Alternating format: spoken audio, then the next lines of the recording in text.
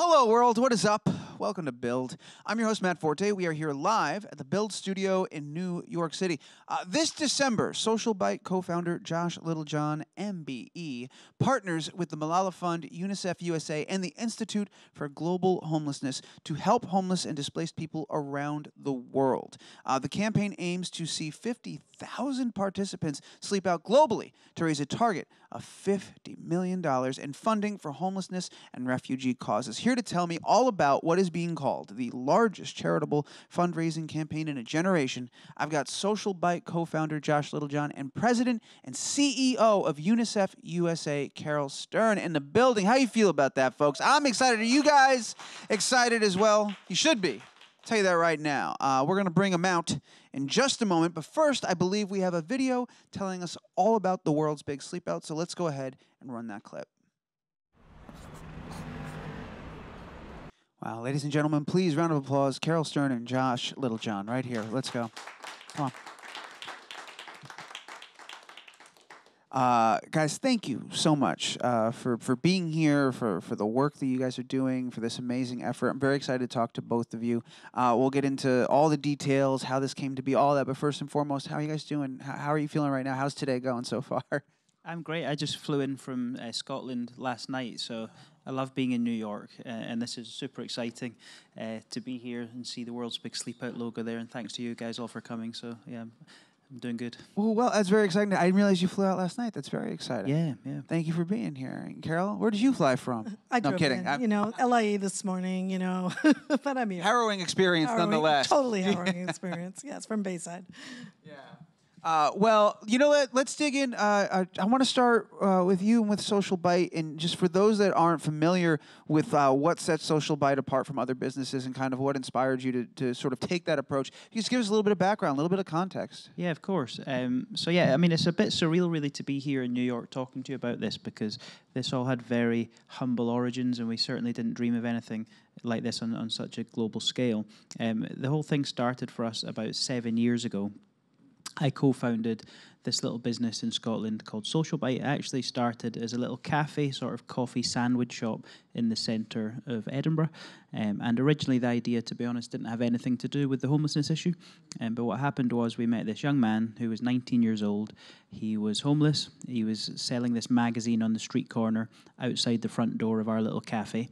And after about 2 weeks, he came into the shop this day and he plucked up the courage and he asked us if he could have a job.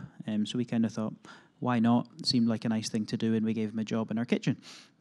Basically, he worked very hard. We saw the employment was very transformative for him, and we thought, we'll try it again. So we asked this guy, Pete, if he knew anybody else that was homeless that might want a job, and he suggested his brother, Joe.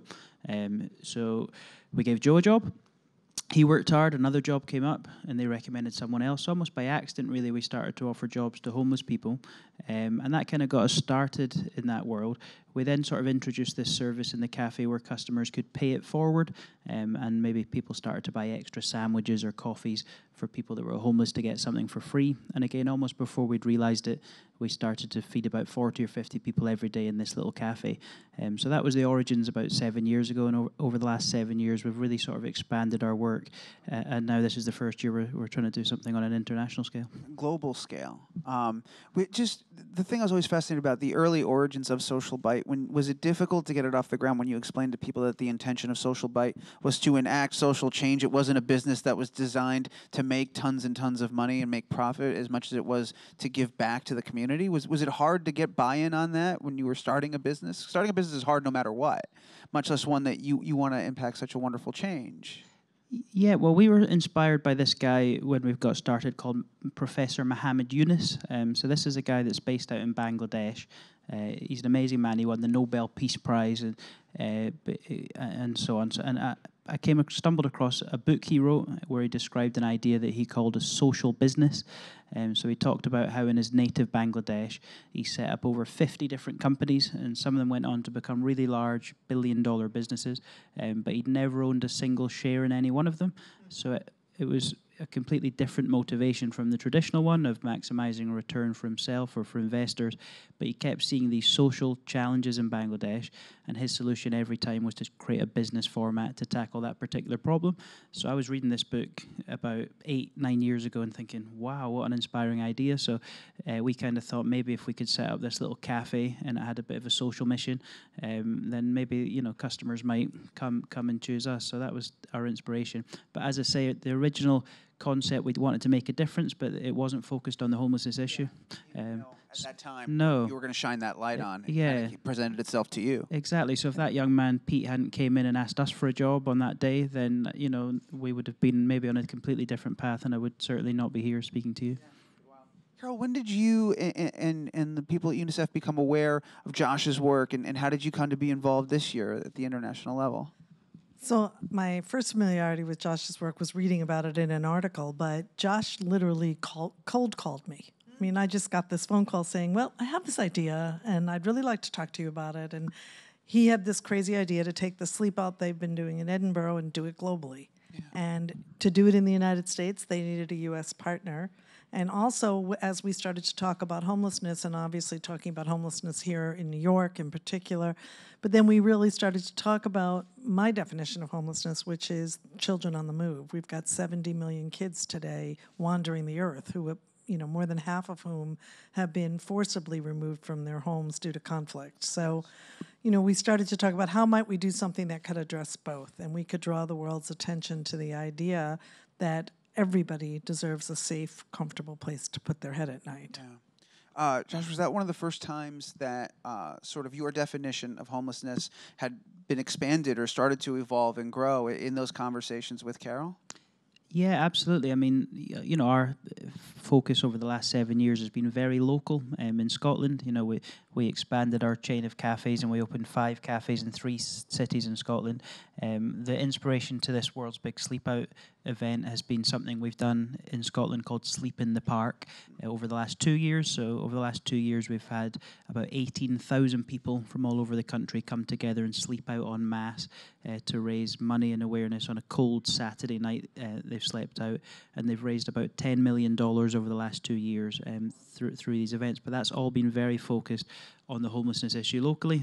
So when we decided we wanted to try and take that concept and everything that was so positive about it, and the idea was on a one-off basis, so not something we want to repeat, but try to create a one-off, unique, global moment in time to focus the world's attention on the homelessness issue and to try and raise a very substantial sum of money.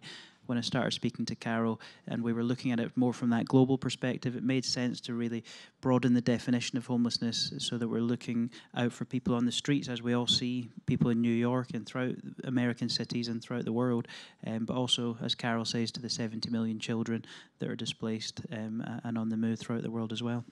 Caryl, it's being called, I said this earlier in my introduction, I read this online, a lot of people calling it one of the largest movements, one of the largest events of its kind in a generation. You know, you've been with UNICEF for over a decade now. In your experience, the scale of this, is it on par with some of the stuff you've seen before? Is it one of the biggest things you've ever worked on? It is one of the biggest. You know, I think what's really interesting about it is we're allowing people to, you know, everybody who gives $1 always wants to be able to trace that dollar.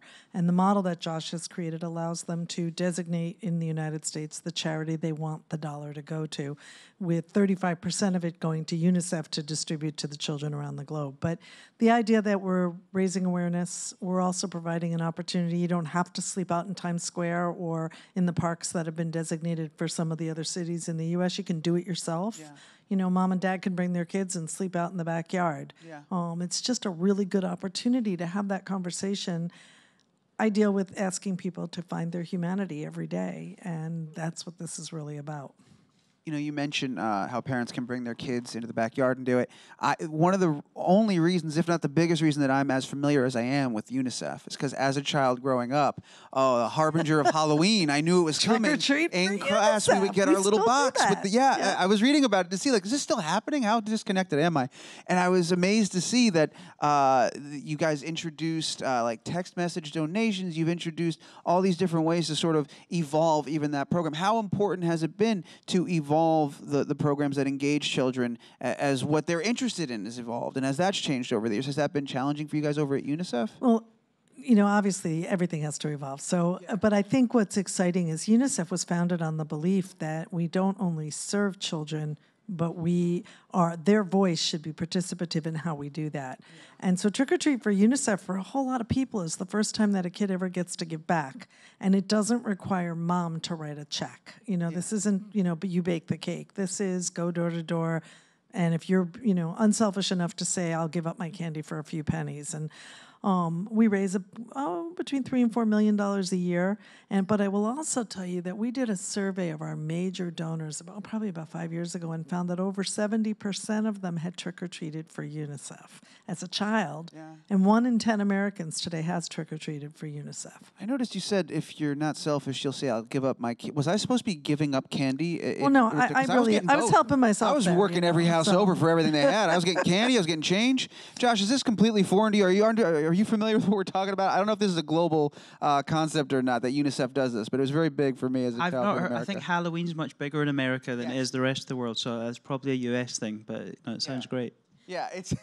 Yeah, essentially, you're familiar with the idea of trick-or-treating. UNICEF, we'd get these little boxes, and we'd go door to door, and we'd collect money to donate. And it was just, you were right, you felt responsible. I remember as a kid feeling like this was something I was proud to do because I was doing it, and I was making a difference. Not only that, you really are saving a life. I mean, the average box is about $2.20, and $1 buys enough good, clean drinking water for a child for 20 days. Yeah. So I go into classrooms all over America, and I tell kids, you fill that box, you will have saved a life. Yeah.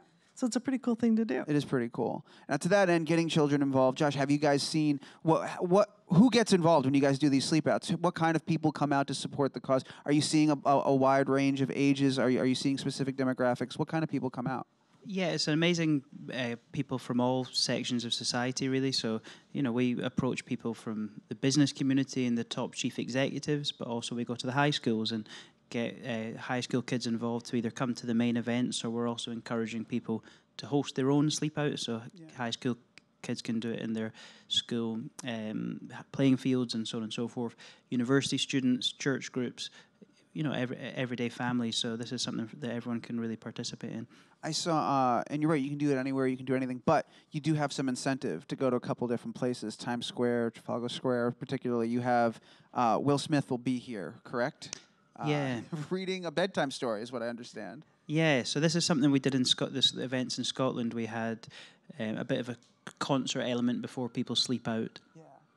So in Scotland, we had different musicians performing stripped-back sets, and then we had the comedian John Cleese came and told a bedtime story, and this is something that helped to drum up a bit of fun, right? Yeah. No offense to Will Smith, but come on, John Cleese in a bedtime story. That's the perfect person. That voice. Yeah. I'm sure Will Smith's going to be great. It's Will Smith. Yeah. He can't not be great. Totally. But that's amazing. So here we've got Will Smith doing it here, and Dame Helen Mirren doing the same thing in London, which should be fun. Yeah.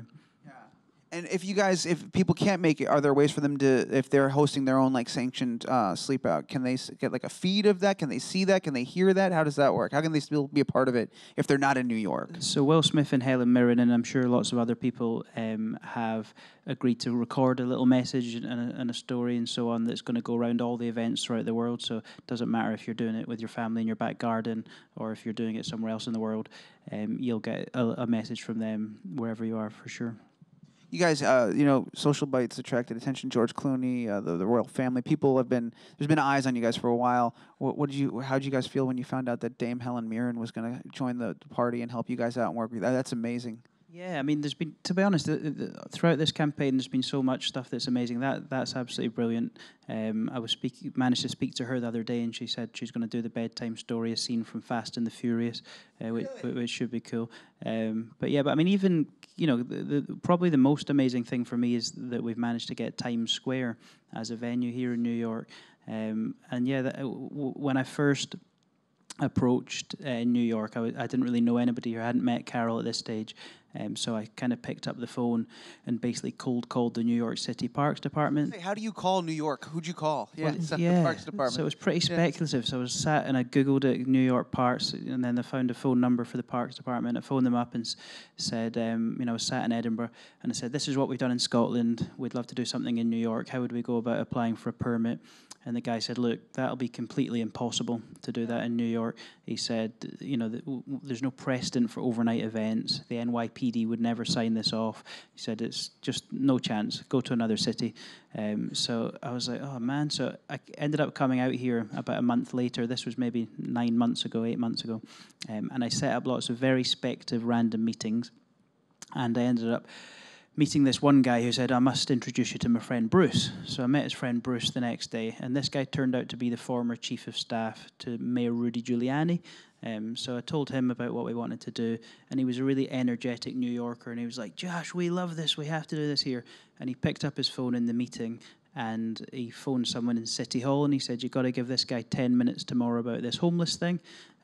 So the next day I went to City Hall, told them about it, and to my amazement, they started to say it would be a bit difficult, but a venue that might work here might be Times Square. So I was like, wow. So kind of jumped on that, and to my amazement, it's ended up happening. So yeah. That's pretty incredible, dude. Gotta respect the hustle to that you were told no, but you came out here anyway, and you kept pressing it, and now here we are. Yeah, it's amazing. Yeah. And it's testament, I think, to the spirit of New York that, it's a bit of an adventurous spirit you've got here. And I think people just kind of took to the idea. And I think, that one of the main objectives that I spoke with Caryl about from the early stage was not just as a fundraiser, but to really draw attention, and, draw the media spotlight to the issue of homelessness, the political spotlight, raise a sense of political urgency. So what better venue in the world to have a couple of thousand people sleeping out in order to do that than Times Square? Yeah. It's not just a testament to you, it's a testament to you, dude. That's pretty amazing. I mean, you think about all these, it's grown exponentially. Year after year, it's gotten bigger and bigger and bigger. Has any thought been given to what do you do next year? How do you get bigger than global? What do you do next? Well, I mean, the thing about this is it's billed purposefully as a one-off event. So this is like, in my mind, hopefully a bit of a Live Aid moment around the issue of homelessness. So we have no plans to repeat it. We've got, obviously, Times Square. There's 50 cities throughout the world taking part this year, everywhere from New Delhi in India to Manila in the Philippines to Dublin, Ireland to Madrid, all around the world. So we want to do this. The target's to raise $50 million, and then after that I'm going back to Scotland and selling sandwiches again. That's my plan. It's not a bad plan. Speaking about looking ahead, we got to go in just a second to audience Q&A. But Caryl, I'd hate to not bring up. Congratulations are in order. I saw very recently it was announced. Thank you. Yeah, all your time with UNICEF, you've got a pretty incredible opportunity lined up for next year. This is an amazing way. This is one heck of a swan song. My last day of work. Yeah, is it really? It's your last day. Yep. Wow, what a way to go! What a cherry on top of the sundae. So what does that do to this project for you? This is the last big hurrah. What is that like for you working on this? I just met with my staff yesterday to share the news with them because the announcement was announced on Monday. I've had the most amazing almost 13 years at the helm of UNICEF USA, and I did not think there was anything I could possibly do next that could come close. And so I really wanted to do something different, and I'm very, very excited. I have been offered and accepted to be the executive director of the Walton Family Foundation, and to be in a position now to use the family values, the family name, to bring about some real change in the world is really exciting. Very exciting. Well, congratulations. The world's big sleepout, the main event, December 7th, Times Square in New York. There's cities all over the world. I think it was bigsleepout.com. Is where you can go and register and stuff like that. Get more information. If you're going to come out and join us in New York, fantastic. If you want to do one in your backyard, that's even better as well. Bigsleepout.com for all that information. Kate, I got 2 questions. Let's get to them. I got 1 question right now in the room. You've got a microphone. Hi there. Go for it. First of all, thank you for everything that you're doing. It's such important work. I wanted to ask, what do you think is the biggest misconception about homelessness that maybe not that many people are aware of that you wish they were? Thank you. So as I say, we got involved in it by accident, so we had a lot of preconceived ideas around homelessness ourselves when we started. And I think probably the biggest one is that people kind of think, it's their own fault. Maybe they're addicts or they've become alcoholics or that kind of thing. But what became apparent to us when we started to offer these people jobs in our little cafe is we always asked them after some time, how did you become homeless? And learn their story. And it became a bit spooky almost, because almost it seemed whoever we asked, no matter how many people we asked, their story always was traced back to their childhood, and they typically suffered pretty traumatic childhoods. They typically didn't grow up in the same situation that I or most of us did, with stable, loving families, but grew up through the care system and in children's homes, and more often than not became homeless in their late teenage years. There's a big overlap between homelessness and addiction, as a lot of people know, but the cause and effect between homelessness and addiction is often the reverse way round. So addiction often follows homelessness rather than the other way round. And I think if, you can imagine yourself, if you were sleeping on the streets of New York day in, day out, or in homelessness shelters or whatever, then a lot of people would turn to drink or drugs as a sort of escape. So I think it's that whole thing about finding our humanity, our compassion, and understanding that these people were simply dealt different cards than what most of us were. I think also, to really expand that definition beyond our kind of usual urban homelessness, that the children that UNICEF works with, many of them didn't leave home by choice, or because of finances, but because of conflict through decisions that we as adults have made that have impacted their lives. And whether that's fleeing Syria and they're finding themselves on a long walk, coming out of Latin America on another long walk, or forced out of Myanmar and into Bangladesh, there are all of these children, many of whom don't even begin to comprehend why this is happening to them, and all they want is a place that feels safe. That's a great question. Thank you. Kate, do you have time for one more? I'd love to get one more question. Let's go for it right over here. Hi. So I was just wondering, as you guys tackle this issue at an international scale, I was wondering what it's like to try to comprehend and assist on a issue you recognize, but in a different context of a different nation, and if there was any social or legislative obstacles abroad that you didn't expect.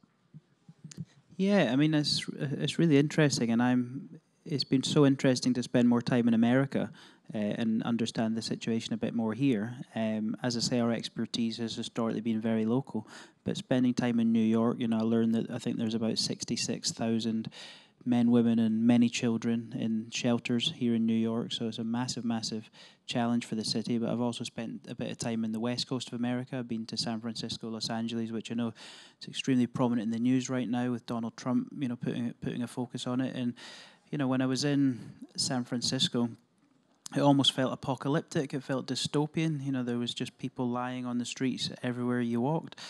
So it's been a massive eye-opener, actually, to see the scale of the challenge that we have here in America. I think there's certainly global trends and global similarities, and I think there's solutions that we can understand from best practice, but it really requires a sense of collaboration on it. I think us as citizens need to show compassion. We need to demand change from our political leaders, and I think we all kind of need to come together and try and give these people a hand up. And in my experience, if you do that, then they can come into their own and thrive like anyone else can, but too often they kind of get left behind and cut adrift from society. Okay, we're going to wrap it up. Thank you for your question as well. I want to close things out just by echoing the sentiments of our audience here, and that thank you for not just being here, but the incredible work that you've done over both of you over the last decade. The way, Josh, everything that you started with, your very humble beginnings, now here you are at a global scale trying to implement solutions. And Caryl, everything you've done with UNICEF over the years. I was reading about you, in your time, you doubled what UNICEF brings in and does. You've done incredible work over there. So both of you have contributed so greatly to this world and to its people, and it's just super awesome and an honor to have you here today. I want to remind everyone, bigsleepout.com, and look up the world's Big Sleepout and get involved. It's an incredible cause. We should all be involved. And honestly, Will Smith's going to be there. Sounds like it's actually going to be a pretty fun night, and we'll do a lot of good together. So thank you again, everyone. Please thank Caryl Stern and Josh Littlejohn for being here. Come on, do it up. Thank you. Let's go. Thanks for having us, really. Great.